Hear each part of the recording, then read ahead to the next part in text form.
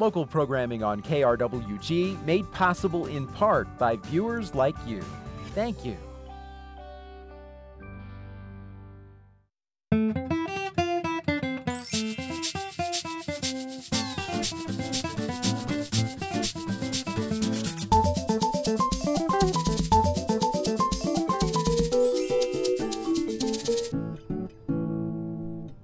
Welcome to a special edition of Fronteras, A Changing America.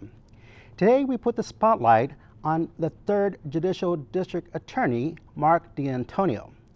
From 1997 to 2007, Mr. D'Antonio served as a federal prosecutor for the U.S. Attorney's Office in Las Cruces, where he prosecuted violations of federal criminal law. Since his retirement from that position, Mr. D'Antonio had been in private practice concentrating on criminal and domestic law. He received both his BA in political science and economics and his JD from the University of Maryland. Mr. D'Antonio, welcome to Fronteras. Thank you. It's great to be here. It's a pleasure to have you here. And in looking at your history of where where you've been and what you've done, I want to start off the conversation by going back several years ago, almost 4 years ago.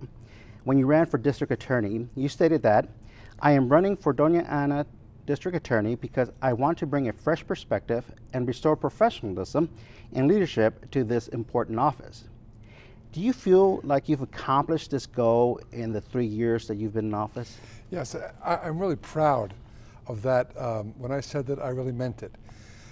I saw a DA's office with no disrespect to the former DAs who served their citizens well. There were things that I thought that there was a lack of fairness and a lack of urgency in the DA's office. So the first thing we did was clean up all the backlog of cases. And now we're moving very quickly on cases. Now, in some cases, it may seem like justice is moving slow. But if you can try a major case within a year, that's very, very good. And so we've been moving cases, we've been getting good decisions out of the judges, for the most part. We'll talk about sentencing later. So I'm really proud of what we've done. And I think the people who work in the DA's office, both the attorneys and the support staff, are proud to be there, and they really feel that doing work, good work, honest work for the county, and because justice matters, and they're bringing justice to Doña County. What were some of the issues you had to address as you looked? You said backlog cases. How many years are you looking at, and how many years have you trimmed it to? We had a strange situation happen when I took office. 10 or 12 of the most senior attorneys decided not to seek reemployment. So, we were down right from the start of my administration, 10 or 12 attorneys, senior attorneys. And we also had trials that were pending that first week in January. So we marshaled our resources, we hired good people, and our first priority was, hey, let's get rid of all these backlog cases. I'm talking to cases like 5, 6, 7 years old. So we did just that. Now, I'm lucky though. I had a great advantage that most people don't have. I have an experience in not only law enforcement, investigation of crimes, but also the prosecution of complex crimes. So I kind of knew where to start. Then I had a wonderful staff. The people I hired, both the young attorneys and my staff, have done such a great job that the folks in Doña County should be very, very proud of them. They're hard workers, and they put justice before their own needs.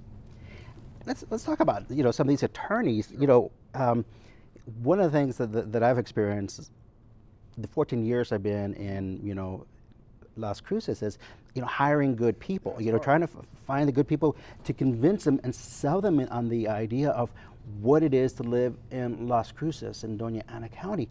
How challenging is it for you to find these good attorneys that because you obviously have a pool to choose from, but to bring them here versus them going elsewhere? Most young attorneys who are just graduated law school or soon thereafter want to live somewhere that's exciting, where there's a lot to do, and Las Cruces is a great family community. The best decision I ever made was moving here, but for a young person, it may not be so attractive. So we find people who are looking for a sense of justice, the lawyers who really want to do what's right, who really want to right wrongs.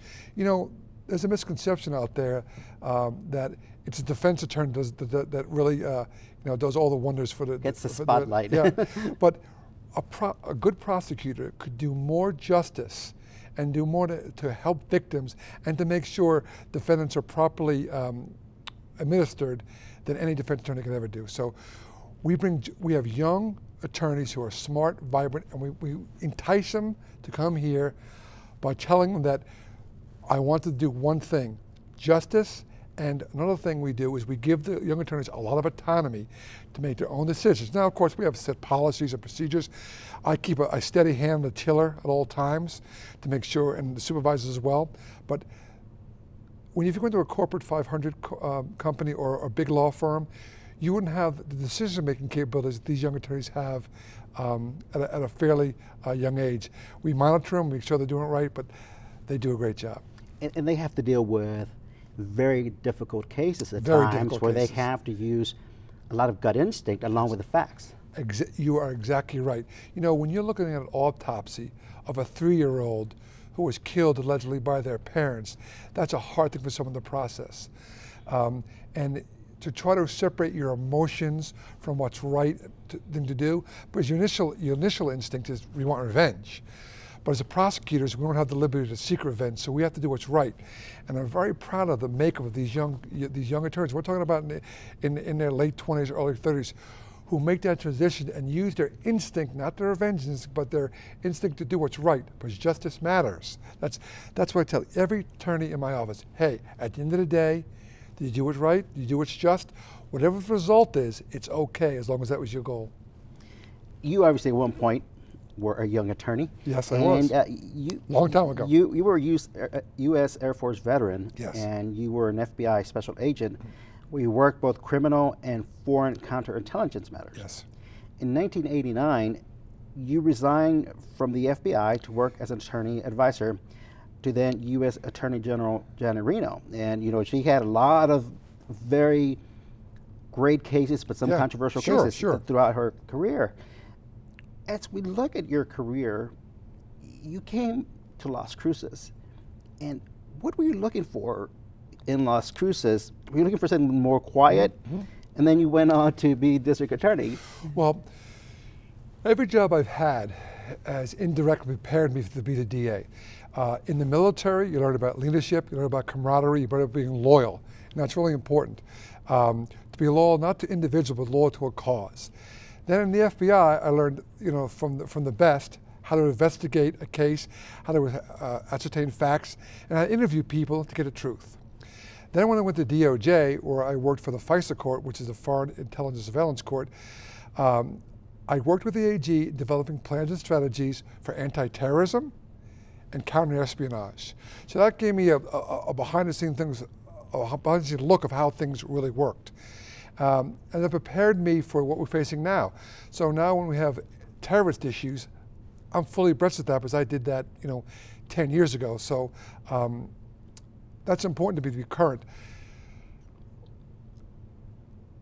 When I was with DOJ, had a supervisor who used to be a former U.S. attorney. He said, Mark, you really should be doing this. And I never thought about litigation whatsoever. So I was a temporary litigator with the U.S. Attorney's Office in Washington, D.C., fell in love with it. There's no job like it, best job in the world to be a prosecutor as far as I'm concerned. Because your job is to do what's right. With that, once I did that, I kind of shotgunned some resumes out there. I was always been enamored with the Southwest. I wanted to start a family, and so I was offered a job here and took it and never looked back. It's been the greatest experience in my life. As you talk about being a litigator, and the defense attorney relationship you may have. I mean, it's obviously very adversarial, or can be very adversarial. Should be. And should be. But, at the end of the day, you both are doing what you believe in. But they believe in their client as being innocent. Right. You believing the opposite. Now, a defense attorney has a job to zealously defend his defendant, his client. I have an exact opposite job, where if I believe this individual committed a crime, to zealously prosecute that individual. Now, one cannot work without the other. A strong public defender's office makes a strong prosecution office and vice versa. It's a symbiotic relationship along with the court that can't be separated. So although we fight hard battles in the courtroom, I mean, and I won't give up, I'm a pit bull. However, at the end of the day, when justice is served, then, you know, we have a good night to the defense attorney and we don't walk away as enemies, or at least I don't for my part. They might not like me, but I certainly have no animosity as a defense bar. They're a necessary part of the process. But in the courtroom, though, it's a different story. My duty is to the victims and to the people of Doña County. As the district attorney, now for 3 years, you must deal with all kinds of crimes, everything from robberies, assault, murder, and because of our unique location here in Las Cruces, you must also deal with border violence, with you know, violence, drug trafficking, and public corruption. And what does a typical day for you look like? Is there such a thing as a typical day? No, there's not, but no, every day is unique. But situations come up, we try not to be too reactive. We try to set in policies and programs. Proactivity is one of my mantras. Because by trying to get ahead of the curve, we can prevent crime before it happens. Because let's face it, if your family member is injured by a violent crime, it's too late, you know, to clean that mess up. You know what I mean? So we try to prevent crime. But to get back to your question, though, the border issues are very important. And here's one of the biggest border issues that I see, is in the area of domestic violence. There are some unscrupulous men, and sometimes women, who will abuse their wife or spouse. And maybe these couple are undocumented in the United States. And so they say, the husband or the friend will say, if you come forward and try to charge me with a crime, I'll let everybody know that you're undocumented and you have to leave the country. And so people are victimized, abused, and feel helpless. We've made it known clear and loud through all the southern parts of our county, everywhere there was a high Hispanic population, that being undocumented or uneducated is no impediment from reporting crimes. We work with Catholic charities and give these victims visas, or allow them to stay in the country if they're victim of crimes and they cooperate. It's very important that everybody feels safe in our community. You know, so that mixed with the obvious drug crimes that happen on the border. Drug crimes equal violence. That's just the way it is. I spent 12 years prosecuting serious drug cartels and crimes as a federal U.S. attorney. So we have in place a systematic approach to helping victims and also trying to combat crimes that are spawned by drug use and drug trafficking. Is it a challenge for you as you look at, you know, the Hispanic population that may not speak English, to find prosecutors, to find attorneys that may be bilingual or that are bilingual, you know, to recruit them and offer them almost a very key position? That helps, really does. We're always looking for bilingual in all capacities in my profession and in my employees is very important. Though I will say we do have a very good methodology we have in place. We have access to interpreters. We have many dual language speakers in our office. We have victim advocates that are bilingual who have direct contact with our victims and help them through a seemingly insurmountable obstacle. Because when you are a victim of a crime, especially as a foreign speaker, it's very intimidating.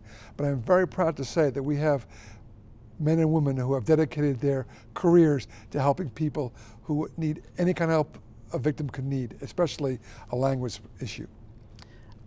For most of us, you know, that are kind of sheltered, that you know, we're at our home and we like to watch the news and we see these things happening, there's many drug trafficking issues in our community that you must encounter on a day-to-day basis.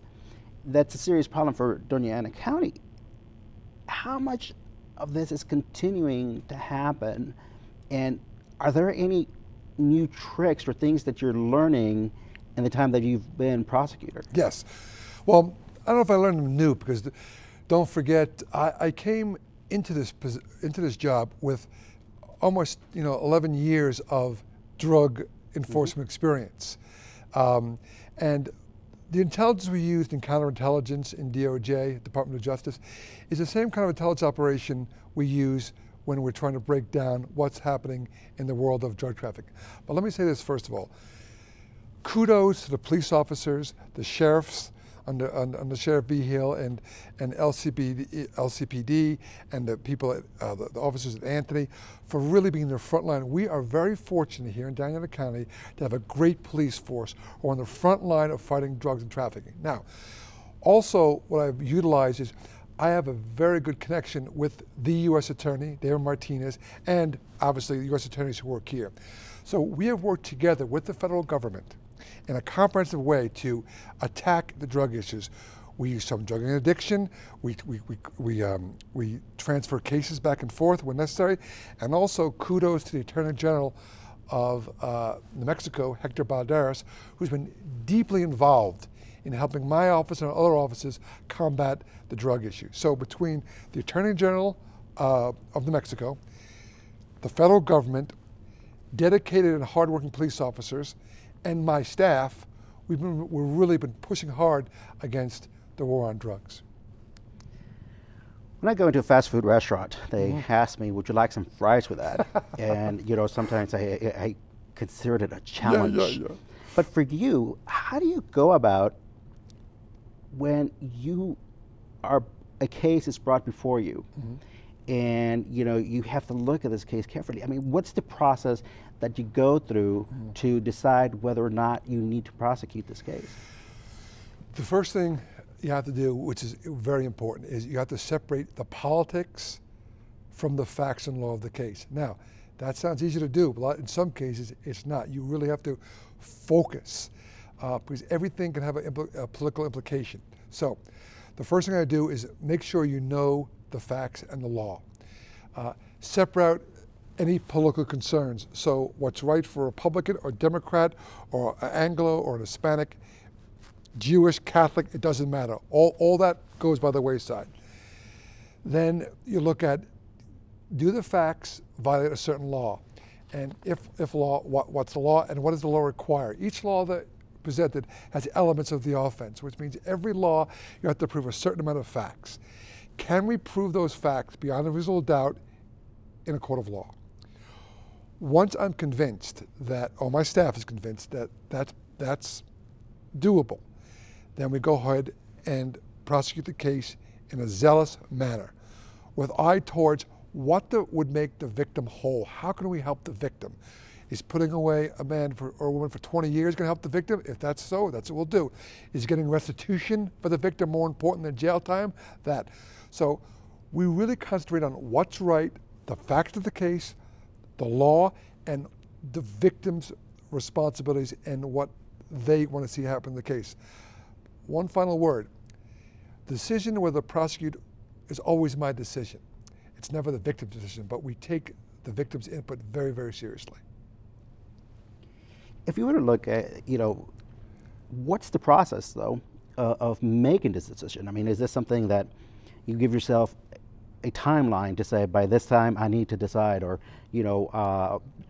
telling, your attorney, I need more evidence? Okay. When a case comes in, we have an intake unit, and the police officer will present the case, and the first step is determining whether probable cause exists that a crime has been committed and the person accused committed the crime. That's the very first step. Now, probable cause is more likely than not. That's the first step. Once we've established that, we intake the case. And then we may require the police to give us more information so we can make the next determination is, can we prove this case beyond a reasonable doubt in a court of law, and does it have enough to go before a grand jury, which makes another probable cause determination. On a daily basis, those decisions are made by my staff, a staff that I trust and have a proven track record of making very good decisions. Now, in certain cases, high-profile cases or cases that are controversial, then I'm presented the facts of the case and the law by my staff in the meeting 2 or 3 senior attorneys and myself will get together. They'll explain to me everything. I will have reviewed the case and the law myself. Then we discuss all the issues regarding the merits of the case. Are the witnesses strong? Are there any possible defenses? Does the law allow us to do what we want to do? Issues like that, we look at it very carefully, and then they give me all those facts, and then I make a decision whether to proceed or not to proceed. What case, since you have been district attorney, has touched you the most? Well, the first case that comes to mind that upsets me the most, and I'm still not happy with it, and that is the recent case that the baby was found in the basket in his father's possession. The baby was deceased. That case was strung along by the previous administration. We came in and we prosecuted it within the first month I was there. I had asked my young attorneys to take that case and run with it, even though they didn't have full-time prepare for it. The case was held in Albuquerque. They did an excellent job, a fabulous job of prosecuting that case. But then the case was overturned in the Supreme Court because the case took too long to bring to trial. So you have the man his case was reversed by the Supreme Court, therefore he's not guilty as a matter of law. But you have a dead baby in our community that didn't receive justice because of a time delay in the case.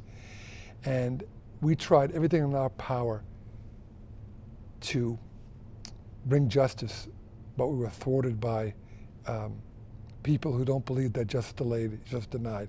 And that's the case that really sticks with me. What does the future of crime look like for our district?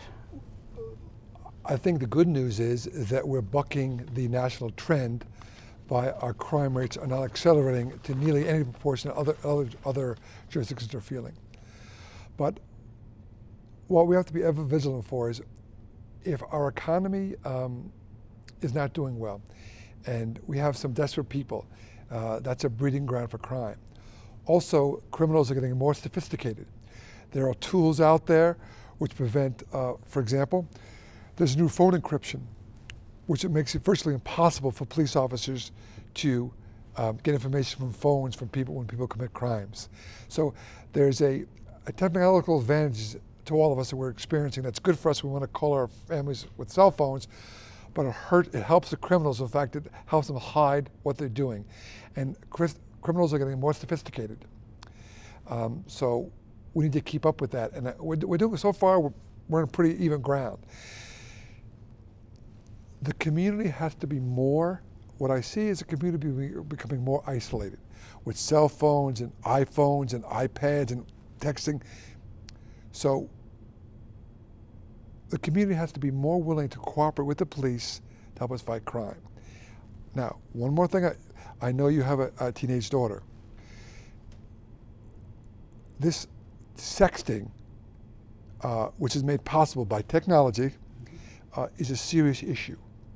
There are young women that are being exploited and sometimes hurt physically by this whole sending naked pictures over the phones and things of that nature. And that's something we're trying to educate. Once again, the DA's job is to try to prevent crime as well as prosecute crime. So we've been really going to the schools, being proactive, trying to stop, these kind of, which seems like, oh, no big deal. It is a big deal. Well, it's technology that didn't exist, 10 years ago, so you're dealing with it. As a prosecutor, this is your job, but you're also a politician. Yes, sir, I am. And as a politician, what are some key issues that you must address in order for you to do your job well? Well, I think one of my key responsibilities as a politician / DA is to go to the legislature. I was there all last week, and express to them in clear terms what I need, what tools do I need to do my job. So we present to the legislature different bills to fill gaps in legislation, to increase penalties for violent crimes, to a very important example is the Bail Reform Act. We need the ability, and judges need the ability, to keep dangerous people in jail before trial. That's a fact. There are people that are willing to hurt you and my family without any remorse or regard. Those people can't be free on bond. They should be held. So I'm urging everyone to adopt that if there's a violent criminal who the state can prove that he's dangerous to the community, gets no bond. As a matter of policy, in all our first-degree murder cases, if we can prove, which is in first-degree murder cases not that hard, that that person is a danger to our community, we are recommending no bond. What do you do for fun at the district attorney's office? I'm a family guy. One reason why I moved here and why I'm very happy in Las Cruces, it's a very family oriented community. Nothing makes me happier than throwing the football with my son. This Sunday we were in Veterans Park playing flag football with a bunch of friends, and that to me is total relaxation. Also, my office has been really great in helping our community. During Christmas, we helped underprivileged children.